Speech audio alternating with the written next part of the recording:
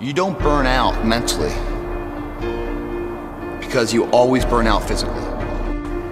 The differential of somebody winning and losing has nothing to do with their genetics, has nothing to do with their potential.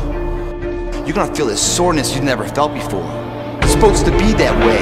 It means you're using muscles you haven't used before, your body's waking up. Sharpening your arsenal for perfection of what you can be. But if you didn't know that, mentally, you didn't prepare for that.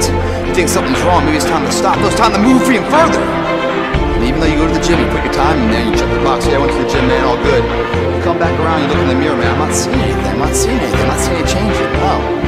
Well, because you haven't pushed yourself for your body to have a reason to change. If I gave a valiant effort to something, day in, day out, I saw no change, I'd probably quit too. When you embark this journey, you must know that it's going to go down before it comes up. But when it comes up, it's going to go so much higher than you've ever been. Sacrificing today for tomorrow. I couldn't hold myself up, hit the pavement. I'm okay with that, because tomorrow I'll get back up and do it again. And I'm going to try to beat my last performance.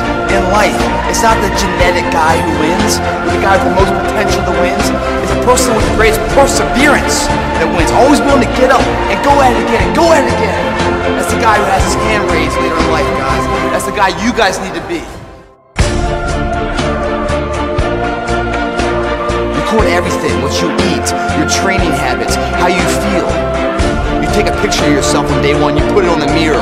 That's who I'll never be again, that's day one, say goodbye to him. Behind that picture, you write down your weight, your height, all your information, your body fat, tape measures around your arms, your waist, your thigh. Record where you've been. Because when the struggle gets hard, and you feel like you're not going anywhere, you go back to that day one, re-measure it. It's working. It's not an easy path.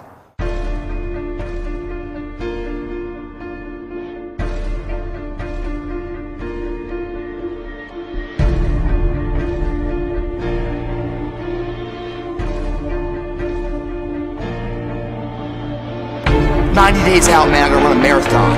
90 days out, I'm gonna enter a bodybuilding contest. 90 days out, the family reunion, high school reunion, I'm gonna look my best. 90 days to become that person I wanna be.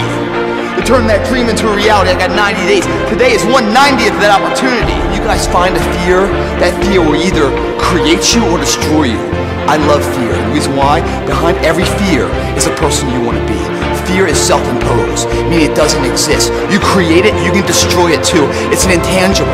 If you face your fears, guys, you will realize it's not that big. And once you face it, you go, oh my God, man, I spent all this time running from it. It was so small. If I just faced it, my God, not only did I face it, I beat it back. Energy's never lost, transferred. That negative energy, that fear, is destroyed. It comes back in its confidence. Like, what else am I capable of? What else am I holding my back from that I'm capable of more? What am I running from I don't need to? What else can I overcome? Go after, and you give it all you have. If you lose, at least you tried, man. I failed. It's 10 times more of a man than someone said, what if? Because what if never went to the arena.